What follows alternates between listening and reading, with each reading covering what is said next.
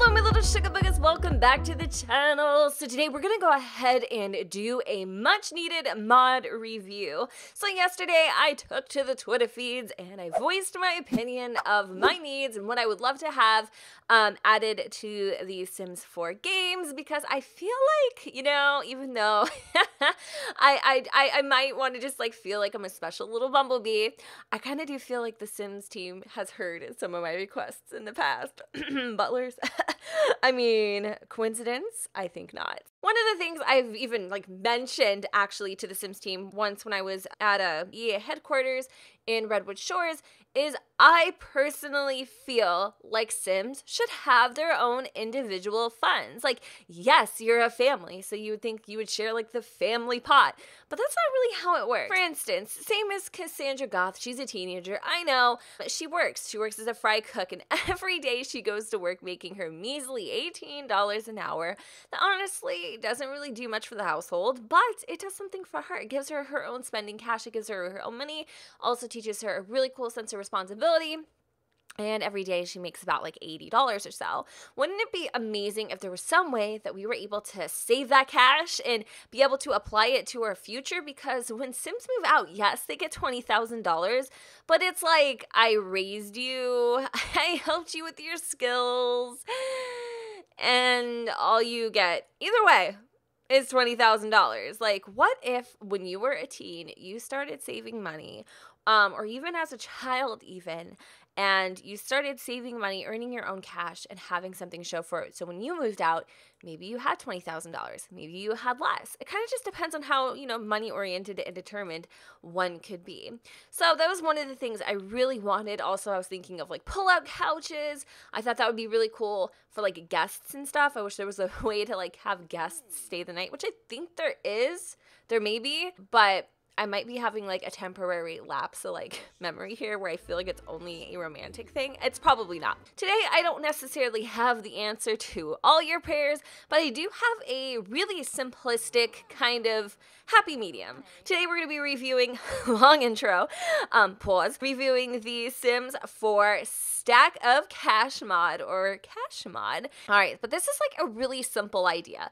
This little pack you install into your game, no script mods, nothing crazy. It's literally drag and drop. There's 4 objects in total, and they are actually located in the decoration section. So let's just go pop over there really quick, and I'll explain to you the pros and the cons of having this mod. Like, why should you use a mod instead of using regular items if it does kind of the same thing? It doesn't do the same thing. I'll tell you why. Right here we have the first thing, which is the Unicorn Futures Children Bank. Futures Children Bank? Future Children Bank. I don't know why that sounds so weird. Then we have a bar of gold worth $1,000, and then a stack of 5 bars of gold worth $5 grand, and then a bag of cash that's worth 10,000 simoleons.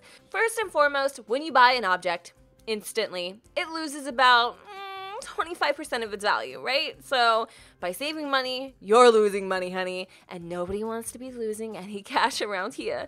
Now, I wish there was more options for cheaper items with this kind of ratio that's been enhanced, so every object will be valued at 25% more than what it is actually purchased for. Therefore, you aren't losing any money, but you have to sell the items individually. Say you buy a bar of gold, pretty fancy little bar of gold there. You can even like turn a whole bunch of these piggy banks into $1,000 or whatever you want to do.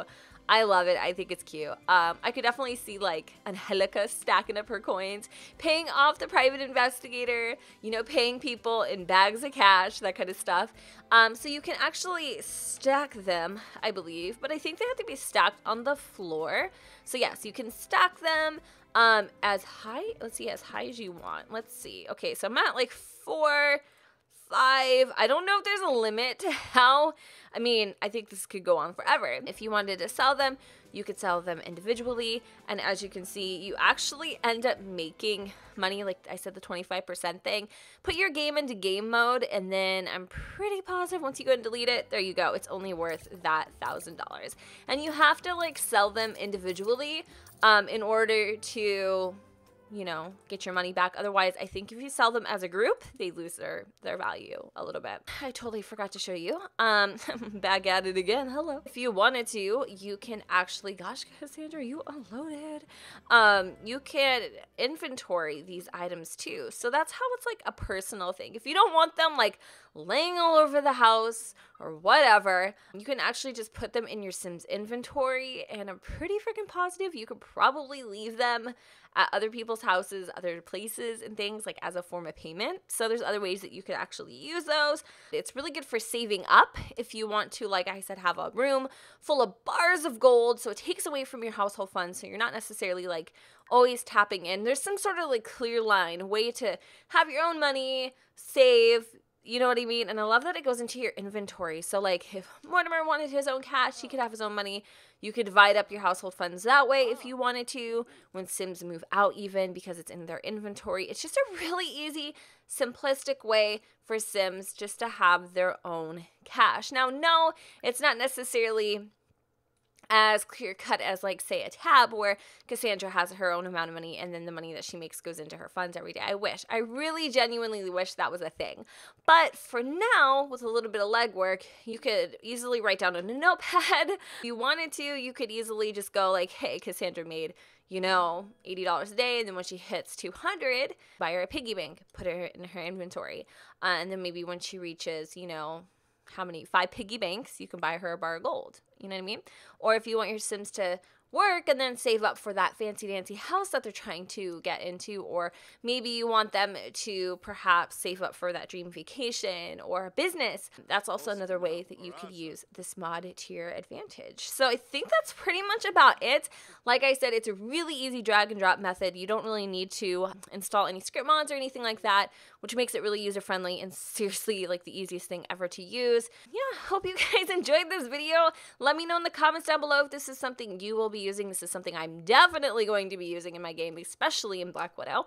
And I will have the links to all of this fun stuff in the comments down below for you guys to go ahead and check out. And if you guys have any other mods you would like me to review or what have you, definitely let me know in the comments down below. Might I add, if you're looking for a very similar mod in being able to transfer objects only, you should check out the packing crates. I'll also link those down below. Alright guys, thank you so much for watching. Don't forget to go and comment, rate, subscribe. Let me know what you think in the comments down below with Sun and Shine. And I'll see you all next time.